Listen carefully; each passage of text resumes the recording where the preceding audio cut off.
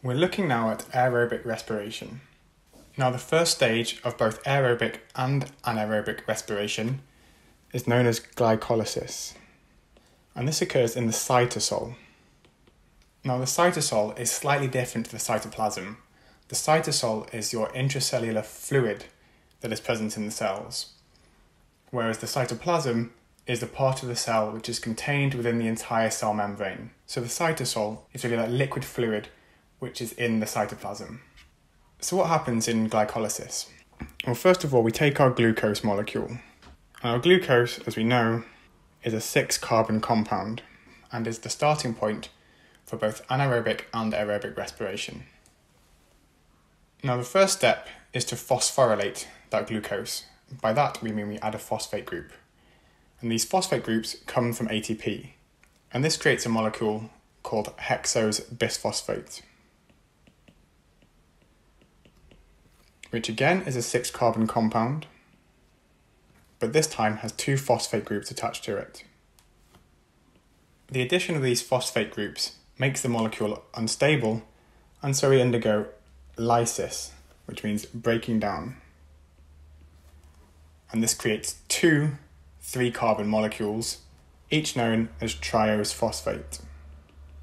These molecules undergo another round of phosphorylation, this time using inorganic phosphate which is available in the cytosol, to create triose bisphosphate.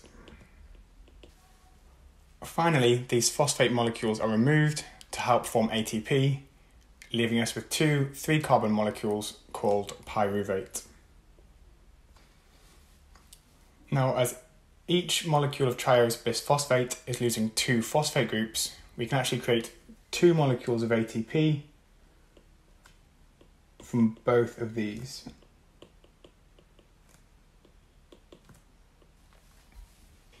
In addition, we are also reducing 2 NAD+ coenzymes.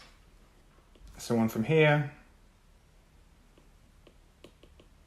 which becomes NADH, and one from here, which also becomes NADH.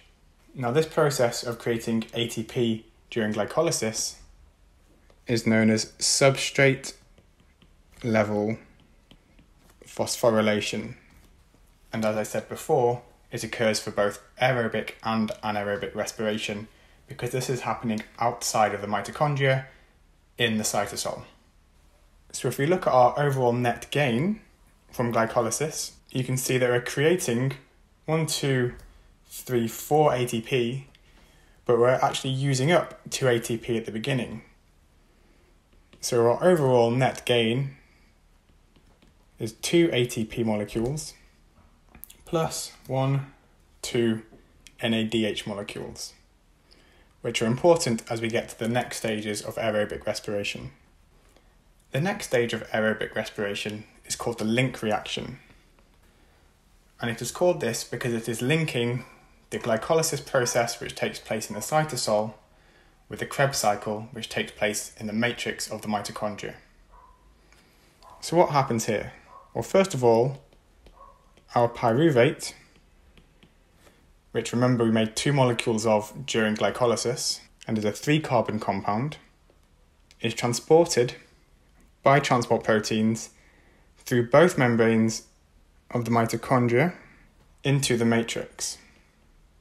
Once it's reached the matrix, the pyruvate undergoes what is known as decarboxylation, which is the removal of a carbon group in the form of carbon dioxide, CO2. And this process also reduces NAD+ into NADH. And as we've lost a carbon, we now have a 2-carbon compound, which we call acetyl. Now, this acetyl group is then combined with a coenzyme called coenzyme A. And this forms acetyl coenzyme A. Now, this process of removing that carbon group from the pyruvate to convert it into acetyl is known as oxidative decarboxylation. Oxidative because an oxidation reaction means the removal of hydrogen, which is what reduces your NAD+ to NADH, and decarboxylation because you're removing your carboxy group or your carbon dioxide. So again, if we look at our overall net gain of the link reaction this time, you can see that we're creating one NADH and one carbon dioxide per pyruvate molecule.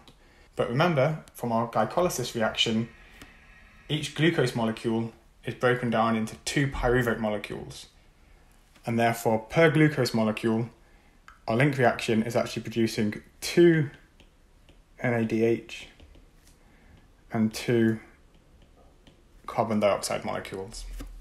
So our link reaction has left us with 2 molecules of acetyl coenzyme A, which is a 2-carbon compound attached to a coenzyme. Now this is all taking place in the matrix of the mitochondria, and that's the same place where the Krebs cycle takes place, which is the next stage in aerobic respiration. So if we start again with our molecule of acetyl coenzyme A, and we'll be looking at just one, but remember this is happening twice per glucose molecule. So the first thing that happens in the Krebs cycle is that molecule of acetyl-CoA loses its coenzyme group and joins with an existing 4-carbon compound called oxaloacetate. And as it does so, it loses its coenzyme A group.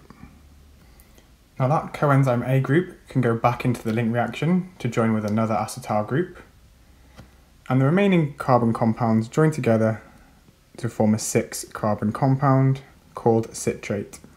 Now this 6-carbon compound goes through a range of reactions and intermediates, generating more NADH, carbon dioxide, and ATP. So first of all, it undergoes another decarboxylation reaction, which means it loses a molecule of CO2 and NAD+ is reduced to NADH. As you've lost a carbon group in the decarboxylation, you now have a 5-carbon compound. You don't need to know the name of this compound, you just need to remember how many carbons it has.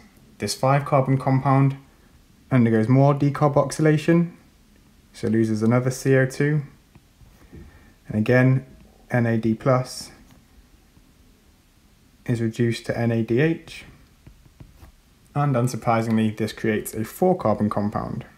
Now this 4-carbon compound, again at this stage you don't need to know its name, undergoes another series of reactions creating other 4-carbon compound intermediates until we reform our oxaloacetate. And these intermediate reactions generate another molecule of ATP. You may see this written as GTP in some of your exam boards. Don't worry, for A level they're essentially the same thing.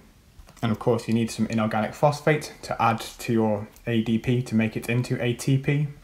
It reduces another coenzyme called FAD+ to make FADH2, and another molecule of NAD+ is reduced to NADH. So that's the entire Krebs cycle. This is all taking place in the matrix of the mitochondria.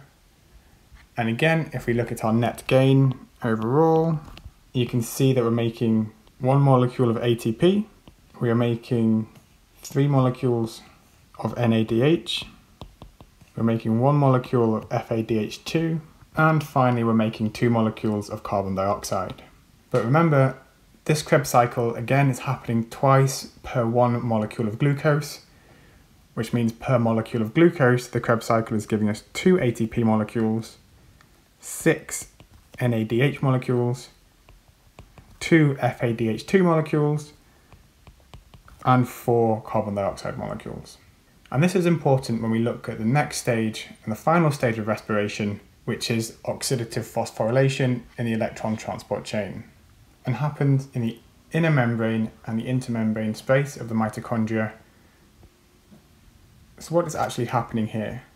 Well, now we see the importance of generating all these NADH and FADH2 molecules in our previous steps.